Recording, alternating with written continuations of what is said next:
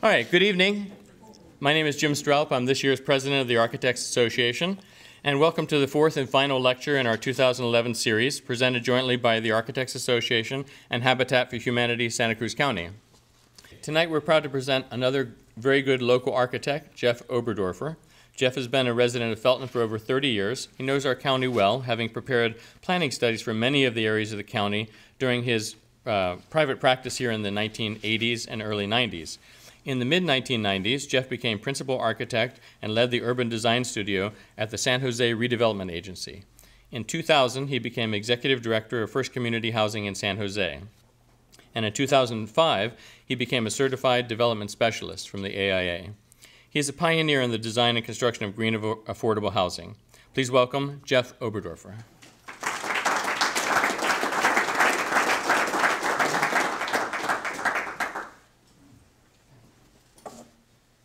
Well, thank you, and thanks everybody for showing up tonight. I'd like to start out real quickly by showing a 4.5-minute video to kind of break the ice. This is a video that was produced by the Home Depot Foundation. Several years ago, one of our buildings won the title of Best Green Affordable Housing Project in the country. And as part of that process, the Home Depot Foundation did a video describing all the components of the building. So I thought I'd start with that. And since it wasn't produced by us, you know it's totally objective. So it's going to take me a minute just to get this started here.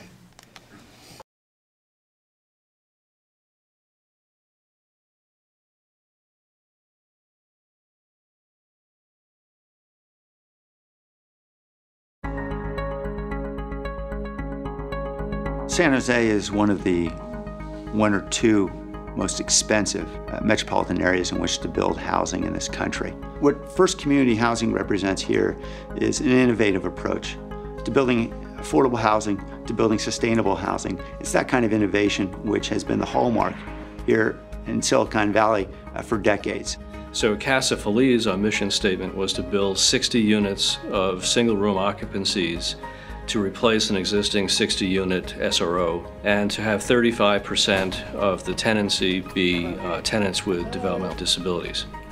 What we wanted was something that would have long-term use and would benefit not only the developer in cost savings because of its green features, but also would make it more comfortable for the residents who could benefit from those green features. One of the major green features of any building is proximity to transit and public transportation. First Community Housing is very unique in that it offers a free eco-pass to all of its residents. For people with developmental disabilities, one of the big issues that comes with our population is isolation. With the use of the eco-passes, our residents are able to be a part of the greater community too, have an easier time shopping and going to doctor's appointments. We've got a really good team, well-trained, with a positive attitude about trying to make change, and so it's reflected in the buildings. This project, to me, is one that we use to educate all of our clients about sustainability issues. Conserving water is one of the most important sustainability goals in California, and this particular project did many things. It looked at everything from the landscaping and putting in drought-tolerant plants to, of course, the significant feature, which is the vegetated roof. The green roof is our first green roof in the city of San Jose. It cleans the water that does go through it. It helps reduce the heat gain on the building, so our operating expenses are lower. Our corporate goal is that all our buildings are LEED Gold. Green building is not just about saving energy. I think an important aspect is also indoor air quality and what it does for the health of our tenants. We put in low-toxic adhesives, paints, coatings, carpet, all materials that are not going to off-gas, and therefore the tenants feel better. There's certain areas where the sustainable agenda and the emotional architectural agenda coalesce really wonderfully. That has to do with daylight and natural ventilation. Daylighting in this building was absolutely critical because it's such a dense building on a small site. The massing of the building is designed to bring that daylight deep into the core of the building, and I think the tenants even recognize that. Residents love it here. It's a great environment. When you walk into Casa Feliz Studios, you don't know which units are for people with developmental disabilities and which units are not. And because of that, it really gives our residents a chance to be really, truly part of the greater community.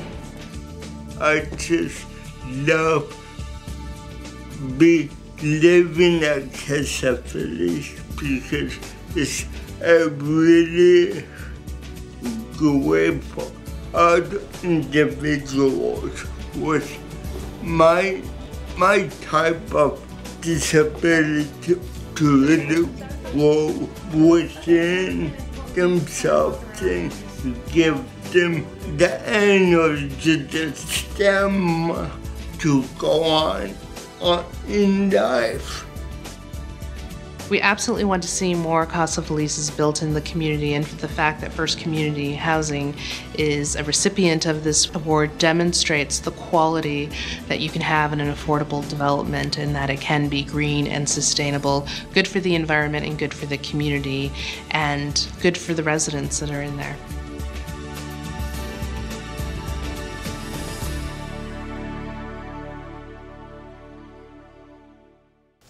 So what I wanted to talk about tonight was high-density TOD housing and its relationship particularly to what might happen in Santa Cruz in the future, based on some of the experience that we've had as a nonprofit over the past 11 or 12 years, building primarily TOD housing that's fairly dense.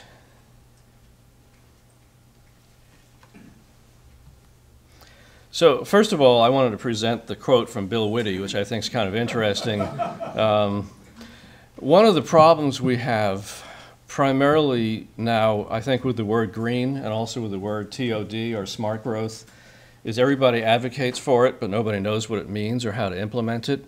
And Bill Whitty is the president of the Related Companies. He was, for a long time, the director of housing in San Francisco. He's probably one of the smartest developers I've ever met. He does market rate and affordable housing and mixed-use housing. And this was a quote from a Urban Land Institute conference a couple of weeks ago, talking about the problems meeting the expectations that the public and planners have with smart growth, transit-oriented development, and the word green. And the fact is that every housing element, every general plan that's out now is based on villages and smart growth and TOD, with no way to implement that, particularly with no relationship to the transit that needs to happen to make it happen. So, for instance, here in Santa Cruz, to make transit work so people actually get out of their cars, we're really talking about a realignment and change in all the streets in Santa Cruz, so that there's more efficient buses so people get out of their cars. So this is one of the issues, and I want to talk about it, and I'm not going to talk about transit because that's not my area of expertise, or I'm not going to talk about the design of the streets. So again, I'm giving an incomplete presentation because I'm not talking about the key element in this issue, which is transit and whether it works or not, and it gets people out of their cars.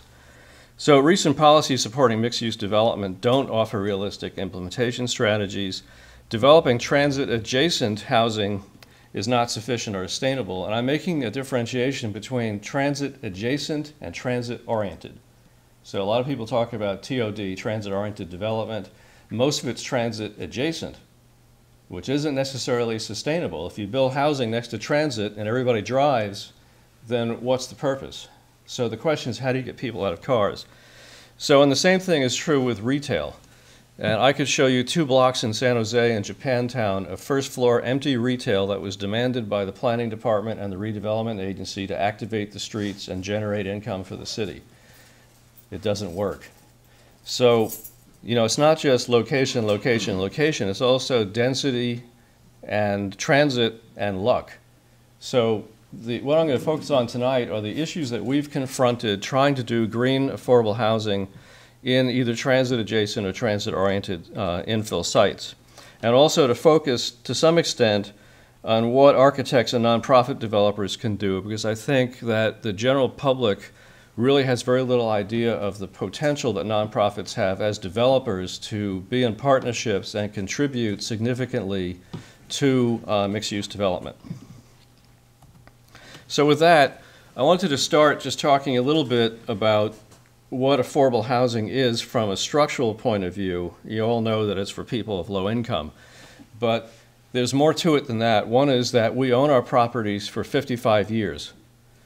The project we just built in Capitola, actually, the council made it 75 years. So we're really concerned about durability. We don't build projects and spin them. We don't sell them in 2 to 3 years. Our attitudes about both our tenants, the sites, the sustainability of the sites, and the durability is critical. So durability to us is really important. Also quality architecture, and you see that hopefully throughout this slideshow. And also sustainability, what we're doing is deep green. And I say that because almost everybody now is claiming they're green, so we're now deep green, just to make a difference. If you look in the good times, every real estate agent, every interior decorator is now green. Construction firms that have one lead AP on site are now saying they offer sustainable design guidance to people. So you have to be very careful. Also, again, the difference between transit adjacent and transit oriented. We look at our entire portfolio from a sustainable point of view. We have 16 properties with 4 on the drawing boards ready to come online. And also, we're very interested in mainstreaming special needs populations. And I'll talk about that as well from the benefits that has to the development and particularly to density and parking standards. And we specialize in urban infill projects that are from 25% to 60% AMI, which is average median income in the county. So those are rentals that are below market. And we also see ourselves as leaders in the transformation in housing, in green affordable housing. On an individual case, building by building, we're very concerned with tenant health. We have all our properties are no smoking. We're looking at optimizing density, as any developer would. We're interested in site-responsive design, adjacencies to transit and retail. We also give free annual eco-passes in Santa Clara County to all our clients and tenants, and I'll talk about that a little bit. We tried to do it here in Santa Cruz, but folks weren't real responsive to it. And I can talk about that because I think it has a direct relationship to whether people get out of their cars and whether developers can lose parking to increase density along transit lines. So we're also interested in fiscal sustainability. In other words, our properties have to cash flow for the life of the property. And to do that, we have to know what we're doing. We have to have energy efficient buildings, energy efficient landscapes. And we also do all our projects with the negotiated design build process. And this is the benefit of being the owner and the person in charge. I got rid of bidding. This is something, when I was in private practice here in Santa Cruz, was just a nightmare. It's just the wrong way to do any kind of development. The architect and the contractor are always at each other's teeth, especially in a low bid situation. I remember sitting at bid openings here in Santa Cruz and hearing contractors that they didn't know I was the architect say, I never would have got this job if I didn't make the mistakes in the mechanical section or whatever it was. Then they tried to bid it back up during the process, and you all know that. Our processes don't work like that. Our process, we have the architect and the general contractor and every one of the major subs at the table from day one with a contract, and they're all working together in a creative way. We're now on our 5th project with each team we have. We have 3 architects and 2 contractors we're using right now. So by the time we're on our 4th and 5th team, this team is humming. There's no conflicts, very few change orders. And it's actually Rob Quigley, who you saw in the video, said it's more fun than he's ever had doing any architecture. This is Paseo Studios out near Westgate Shopping Center. And you can see a typical interior. This is a 300 square foot SRO. The floors tend to be carpet tile and linoleum, Forbo real linoleum. The cabinets are non-formaldehyde, non-toxic MDF. And so are the countertops and all the built-ins. The bed is a FSC certified maple bed. So indoor air quality is really important to us. And what we've found in some of our properties is that the clients, the tenants, are actually responding to the quality of the indoor air environment. So we have one young man who's 25 now, I think, who has pretty severe autism. He has 2 live-in aides that live with him in a 3-bedroom apartment. Since he's moved into our Gish Apartments, which is a LEED Gold building, he no longer has asthma, which he's had since a child, and he's no longer on anti-anxiety meds, just from moving into a building that's non-toxic. So this is an aerial view of Paseo, and again, the reason we're able to build this building is we've been doing eco-passes for 10 years, and we got our parking requirement down for SROs and studios to 0.42. It's usually 1 to 1.5 in San Jose. So this is the reason why we can build buildings that are dense, is that we've proven by giving people eco-passes in Santa Clara County that they will use them. So a low-income person, for instance, a senior may save $800 a year by us spending money buying them an eco-pass. Family, you figure no car insurance, no car, could save up to $3,000. Our family developments, most families only have 1 car, not 2. So it's pretty huge in terms of what we've done. We've also brought on a traffic engineer to go to our properties, count the parking space, and do a traffic study that we present to planning departments, and they buy off on it. So this is a key issue here. And again, this is a kind of a horrible example of how we plan right now, these 1- and 2-story buildings with empty roofs. They are cool roofs, they are reflective, they don't have vegetation. They could have 1 or 2 stories of housing above them. They don't. When we built this building near Westgate Shopping Center, I worked actually with the council member, Linda Lazat, very excited about doing this building, and we went to the managers of both of the shopping centers. This is right on the Saratoga-San Jose line, and saw what we could do to place people in jobs because we thought this would be great workforce housing. So after we had it filled, and it's been filled since the day it's opened with a 200-person waiting list, we've surveyed our tenants and we found out that only 10% of them work in the shopping centers. All the other folks live there because they love being near the shopping center because of the restaurants, the entertainment, the movies. This is actually their community, which is not something that we had thought about before. So again, with the transit passes in Santa Clara, we're the largest purchaser in the county, and we purchase probably $1,500 a year at a fixed price. And in San Jose, and probably here as well, a structured parking space that's made out of concrete usually runs about $40,000 to $50,000. You know, an asphalt space, maybe $17,000 to $20,000, depending on the situation. We spend less than $65,000 buying eco-passes for all our tenants. So if we save 5 to 6 spaces in one development, we've already made back what we're doing with the eco-passes each year. So the math is not complex, and it's amazing that more developers don't do this. But most don't want to spend the money. But for us, it's proven to be a tremendous benefit because of the deduct we get in the parking ratio. So the high-density corridors require coordination between planners, developers, and transit pass costs. And this is really important. The reason we don't buy transit passes in Santa Cruz for our tenants in Capitola is that Metro will not give us a fixed price. They want to charge a fixed price, and then at the end of the year, charge us for the additional that each person has put on their ticket. Well, as a nonprofit, we need to have a fixed price. I'd rather pay more up front than not know at the end of the year what we're going to owe. So this is something that's very difficult to try to get across to Metro folks, and we've had the same problem with Samtrans in San Mateo. It's really a great way to reduce parking needs. So again, after 10 years, we had Hexagon do traffic studies on our SROs, 1-bedrooms, seniors, and also on our family properties, which they're doing right now. We have our seniors down to 0.62 per unit and our studios 0.42. But not only that, and this is the reason why it's so important for us to work with special needs, besides the fact that there's a huge need for them to have housing, and not just the ADA housing that's set aside in multifamily, where most people who have disabilities won't go because they have no sense of community.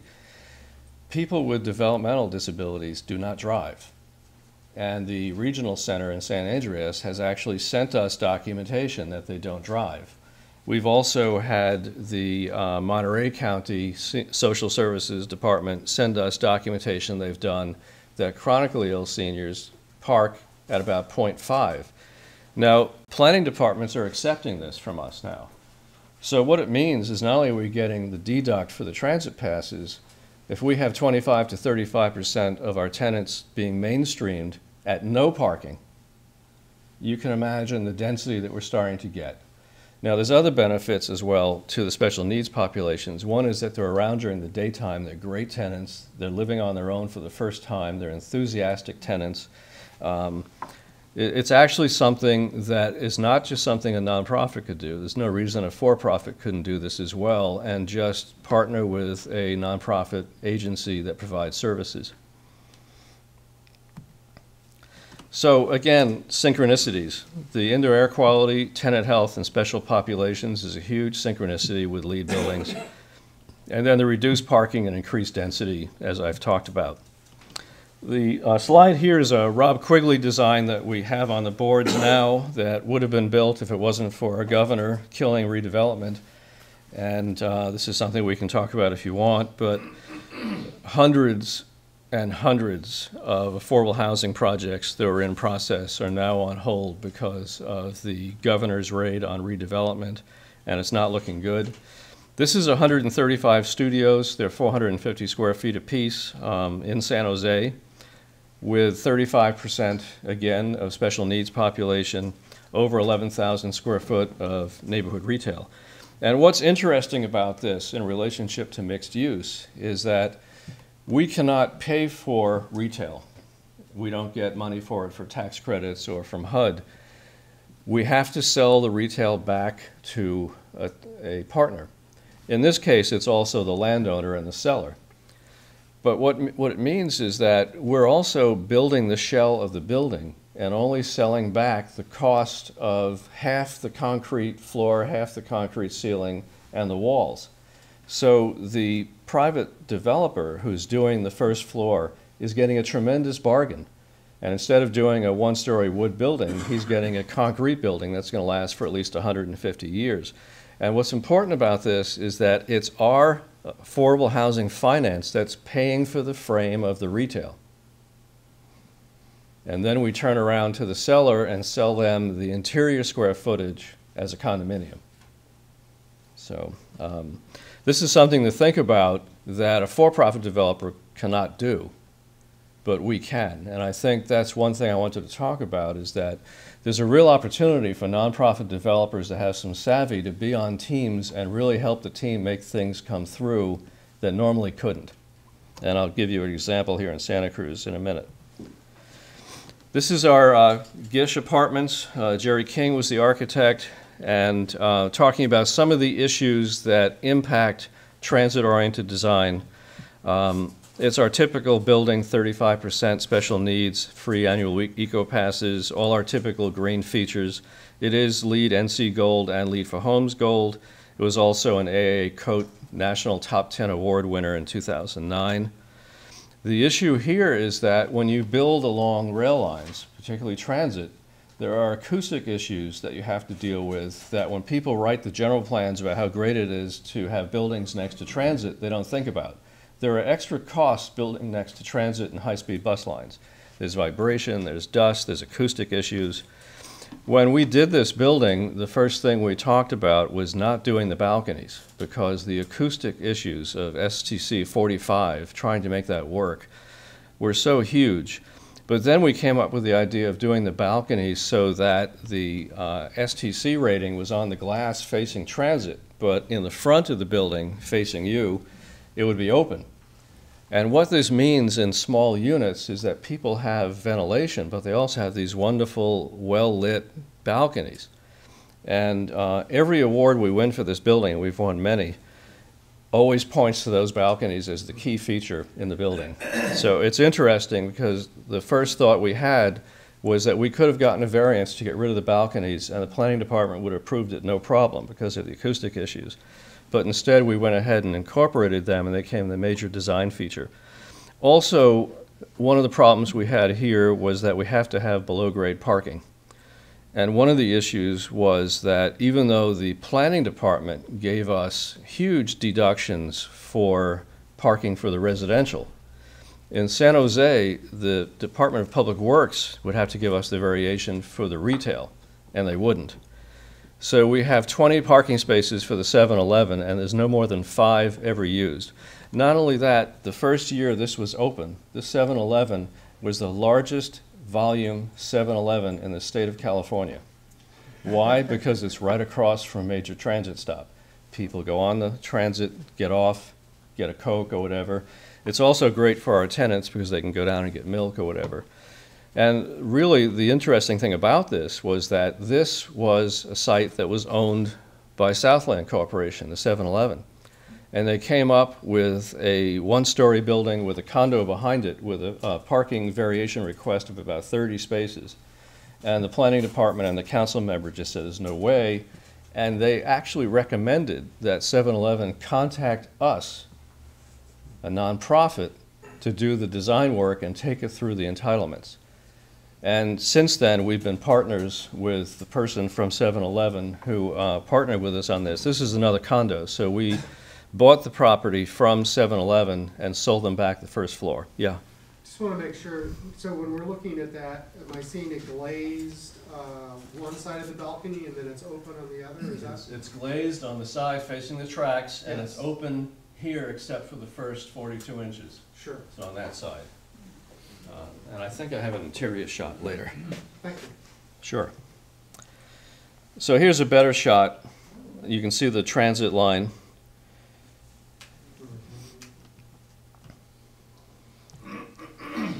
Now here's another project in Redwood City, and this also very similar.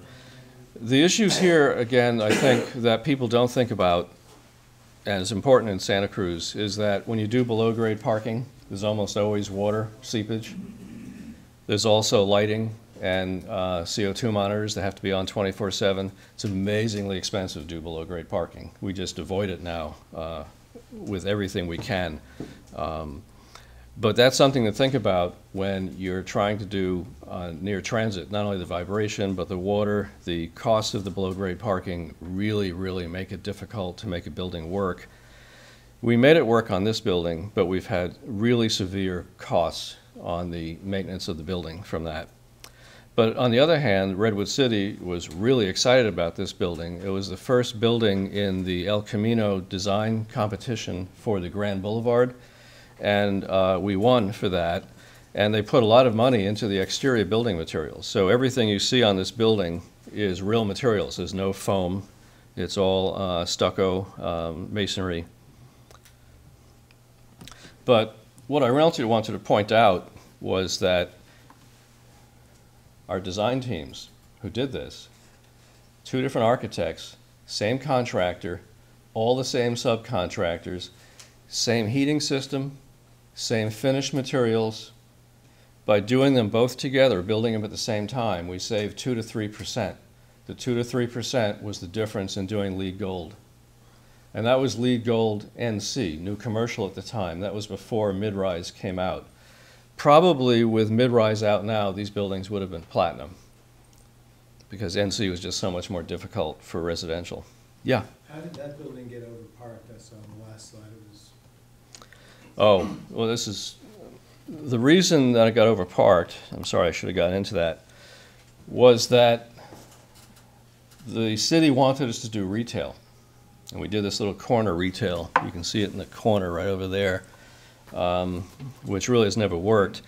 And they did it to promise us that we could use a mixed-use parking ratio, which would have cut the parking down quite a bit. But the neighbors came and complained.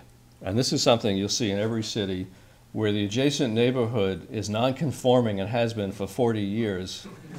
And the building that's going in is going to be the only building in the neighborhood that meets parking standards.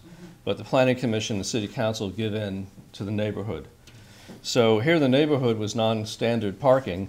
We meet parking standards, but a year after the building was built, we were conditioned to come back and do a parking study to prove that our people weren't parking on the street. We have 40 empty parking spaces in this building because it's so efficient, it's near transit. we probably could have gotten away without doing the below grade parking, just on grade. And this is very typical. I was on the zoning board here for 4 years in Santa Cruz, and we were overturned always by the city council when a neighborhood group showed up, and everybody knew that the neighborhood was non-conforming in parking and the new building wasn't, but that never gets through. So that's why it was overparked. What's your plan to convert that unused parking into? You know, we've thought about that, and the difficult issue is our funder is the tax credits, and we cannot sell that parking, we cannot rent it to another nonprofit. We can close it off at some point and get rid of the CO2 monitors and the ventilation if we can get the parking down so that we have no need for it downstairs, which is what our aim is now. Just close it off and be empty? Yeah, we have parking on the first floor at grade, and then we have parking below. But you couldn't use that space for anything else? No.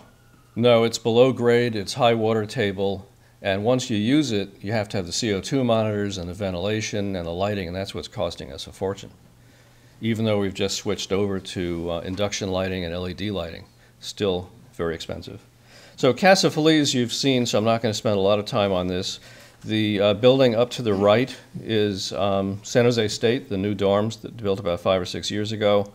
This is an area that used to be a beautiful Victorian neighborhood until the 50s, when architects and planners lost their minds and let these horrible box buildings get built that were called garden apartments, probably because they had no open space and not enough parking.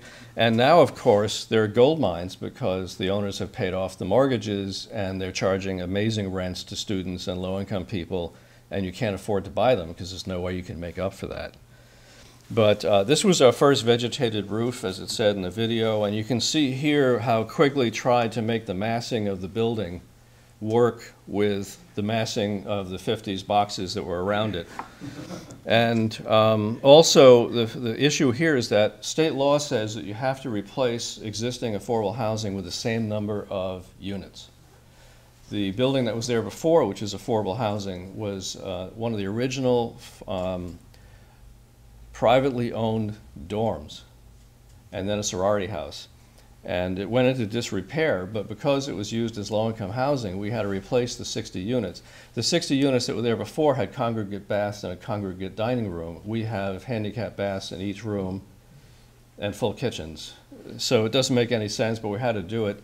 The neighbors were so supportive of this project because they wanted to get rid of the one that was there, that they worked with us very rigorously. The council member told us that we probably have to do a pseudo-historic building because it's a Victorian neighborhood.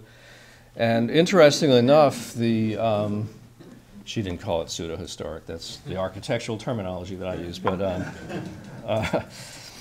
anyway, the neighbors said, no, we want something new. This neighborhood has so much old building in it. We want something contemporary and new, and they actually helped us select the colors of the building and supported us getting a 4th floor variance to get the other units in. So the story of the green roof is that I showed you this is 2 blocks from San Jose State. There's been no development in this area for 30 years. Public Works said, we'd like you to spend $350,000 and put in a new storm drain as a gift to the city because you need to connect to what's up at San Jose State. And we had been working with Rana Creek for a while, who are probably the premier green roof people in the West Coast. And I called up Paul Kephart and I said, what can you do for the same amount of money or less? And we got the green roof plus landscaping in the back with storage capacity that we only had to do a 10-year upgrade across the street and didn't have to do the tie-in. And we actually wound up with a vegetated roof. And you'll see the PVs on the roof. Whoops. The reason we did the PVs is that it's been proved now in studies in Europe that with vegetation below the PVs, the photovoltaics, that the efficiency of the photovoltaics goes up about 20%. Keeps it cool. Yeah, exactly. So here again, the PVs on the bottom. This is a standard unit on the first floor, which has 14-foot ceilings, so it's not the same as the other units on the upper floors, but you can get a sense of the unit design. And this is the lobby. So again, looking at parking reductions. 60 units. Because of our history with eco passes and because 35% of the tenant population was developmentally disabled, we only have 21 spaces. That made the project work. We couldn't have done it without getting down to 21 spaces. I've been there, I don't know, since it's open 50, 60 times. There's always 10 or 11 spaces empty. So, and we're right across from 10th Street where the major bus line is.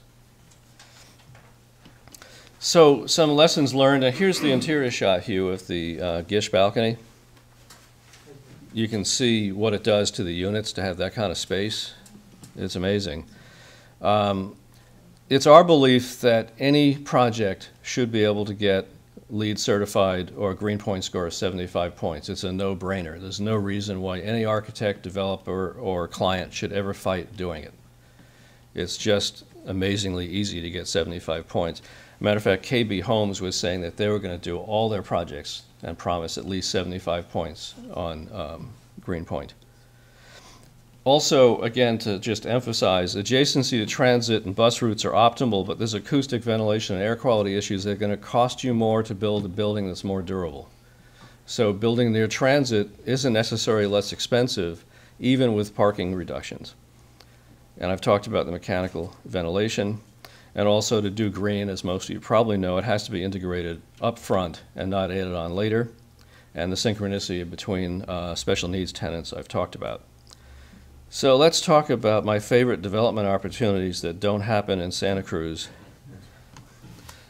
Some of you may have been involved in the Whole Foods market out at Soquel when it first went in. I know a number of developers were looking at it. The reason it didn't work is people had to do underground parking to get the units. So everything I've tried to lay out today is the reason why a nonprofit could have helped, because we could have worked with seniors, people with disabilities, and got some housing on top of that Whole Foods and not had to go to below-grade parking. So again, that kind of partnership is something that we've been exploring a lot in San Jose, and we're hoping to begin exploring it in Santa Cruz as well. And now my new favorite place is the Safeway, where catacornered on Morrissey, where Staff Alive used to be. This Safeway is due for an upgrade and has been for a long time. And if you take the Staff Alive property and the parking behind it, this is just a gold mine for 3- or 4-story housing over a Safeway or whatever. And the key here, and I learned it when I was principal architect at the redevelopment agency, is you have to have a city planning department and redevelopment agency that has the money and the wherewithal to immediately, when a developer approaches them, turn it into something other than what the developer is going to show you. In other words, can you do housing? And the first answer is going to be no. What if we put money into it? What if we reduce parking requirements? So this is how the San Jose redevelopment agency worked, and it was a very successful model. Now, we also had a lot of money at the time, and that's key, because if you can put gap financing in, people turn around very quickly, and that's probably not going to happen in the near future. But this is one of those examples where when somebody begins to look at an application, and probably most of the brokers in Santa Cruz who deal with Safeways know what they're thinking and would know before they even applied for a permit, you need to go to them right away and say, we want to do housing on top of that, and we'll work with you to make it work. Can you comment on the standalone inclusionary housing? Oh, yeah, thank you. Many cities have requirements for inclusionary housing, usually 20%, which means that any developer that puts in housing, 20% of it has to be affordable, either for sale or rental. This has been challenged in LA on a court case now, but it's pretty much still moving through, and a lot of cities have it. Taking my experience from the zoning board, when I sat on the zoning board here, the inclusionary units are always the worst units in the project. They're actually near the dumpster or near the parking area, or they're in shade or don't have good views. That's not always the case, but generally that's the case. They're the smallest units. You always know who the people are living in these units. Now, people interested in social policy will argue, yes, but we're integrating these people into a market rate development. So sometimes that's fine. Most of the time, the developer has an option of paying an in lieu fee, which most cities allow. And the third option is what we call standalone. And we've now done 2 of these. A standalone is where if there's enough inclusionary units required, a nonprofit like us will build a standalone building that is the inclusionary for the developer. So what the developer has to do is pay us what the city would normally pay us as gap financing to build the building, which normally is less than they'd have to pay to do the fees. And the reason that developers like this is twofold. One, they don't like the city looking at their books every year and examining the property, which is what happens. And two, in a larger complex, and we just are doing one now, a nonprofit developer like us in a competition for state funds, for instance, we just got $24 million of state funds for a project in San Jose where we're partnering with Intracor and Barry Swenson, and they're building 450 units, and we're doing 135 units of the standalone inclusionary. But all the points that we got in the competition for special needs, for low income, and from green building are coming from us. So that's what we offered to the partnership, and that's what got us over the edge when we got that award. So the housing is financed partly by the public sector and partly by the private sector? Well, the housing is financed almost totally by the private sector instead of an inclusionary fee. What we go out and do then is we get the tax credits, which is basically a program where corporations buy tax credits and make money on the loss or depreciation of the property. You couldn't do this with HUD funding. You can do this with tax credits, which is where we work. We practice HUD avoidance as much as possible. So anyway, this is just a couple of ideas about how to look at projects, and this is what I look at when I drive around Santa Cruz or San Jose, as I'm always looking for these kind of opportunities. So on retail, a lot of jurisdictions actually require retail sometimes, as you know, where it doesn't work. If you are required to do retail, make sure that you don't go it alone. Bring in somebody like a commercial broker or a retail expert that knows what they're doing. And also plan for the correct retail floor height. There's nothing worse than going in with a residential project and having people force you to put retail in it where it doesn't work. Right now, what we're finding is that most tenants don't want to buy a condo on the first floor unless they're also developer investors. They want you to do the TIs and maybe, if you're lucky, get a 10, 12-year lease. So it's very tough to do retail. And my opinion, also as an architect, is that it's better to have no retail than empty retail. And if the issue with retail from a planning perspective is to activate the street, there's other ways to activate the street besides retail. Residential lobbies are great. We often put our community rooms or gyms in our projects on the first floor, the manager's office. So we can activate the street without retail. So that's the end. Thank you very much, and I hope I didn't speed through it too quickly. I'd be happy to answer any questions. The question was, how do you think we can get more of these projects built in Santa Cruz County? I think there's a lot of answers to that. One is, unfortunately, right now, with the governor trying to kill redevelopment, there is no way to build affordable housing. The 20% money that came from redevelopment, which is how we funded affordable housing, is pretty much gone right now unless the Supreme Court rules against the governor, which it doesn't look like he will. So we don't even know if redevelopment agencies now can buy into it and opt in to pay a fee. So it's really, it's almost like the state shooting itself in the foot, because I think there's probably hundreds of millions of dollars of development projects on hold in cities throughout California that were redevelopment oriented. So we have to find another funding source besides redevelopment if redevelopment is killed. The biggest thing, in my opinion, is that we need to start thinking about transit in a more creative way. And this could be fairly controversial because to do that, we either have to take parking off the street or go to one-way streets.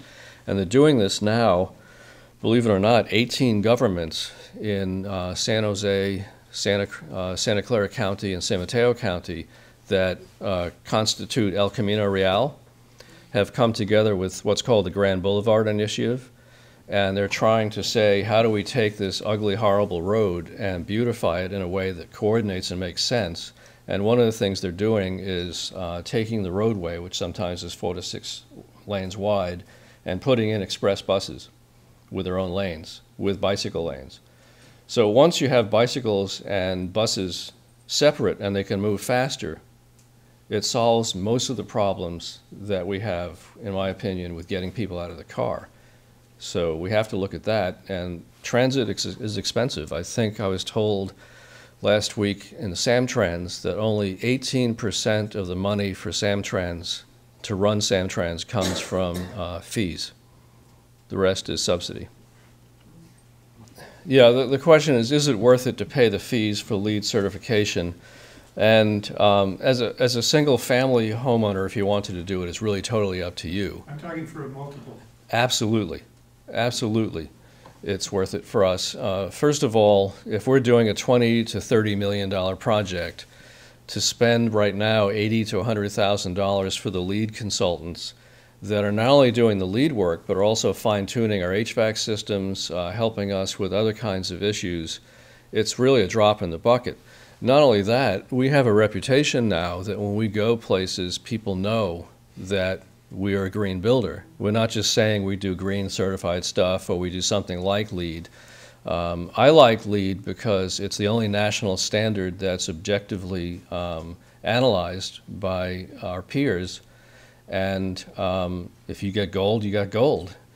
You know, and a lot of my nonprofit competitors will come up to a council meeting and say, we're going to do a green building. And what does that mean?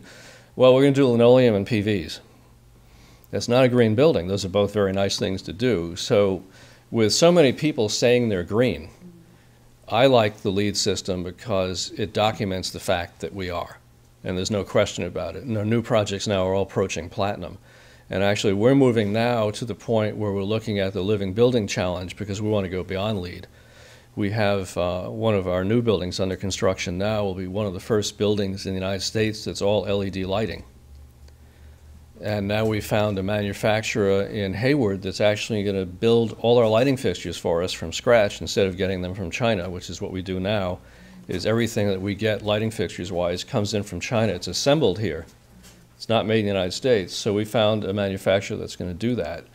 So from my point of view, from First Community Housing's point of view, it's absolutely essential, and it's a drop in the bucket in terms of the overall cost of a project.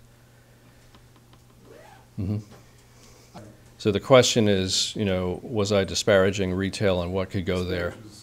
Some places I think... There are places where service works as opposed to retail. Oh, exactly. Exactly. And there's some places, for instance, in light industrial, where light industrial works, but planning wouldn't allow it, even though I think it's sometimes very appropriate. You know, if you had artist lofts above light industrial, I think it's fine. You know, furniture maker on the first floor, artists on the top floors. Really? Yeah, why not? Noise? Well, you can separate noise. I mean, we have parking structures on the first floor separated with a concrete podium. So you can certainly do that. So I think you just have to figure out if it works. You know, if you think it works and the people who are doing the first floor think the location's good and you can make it work with the separation, why not? Anybody else? No? Well, great. Thank you very much.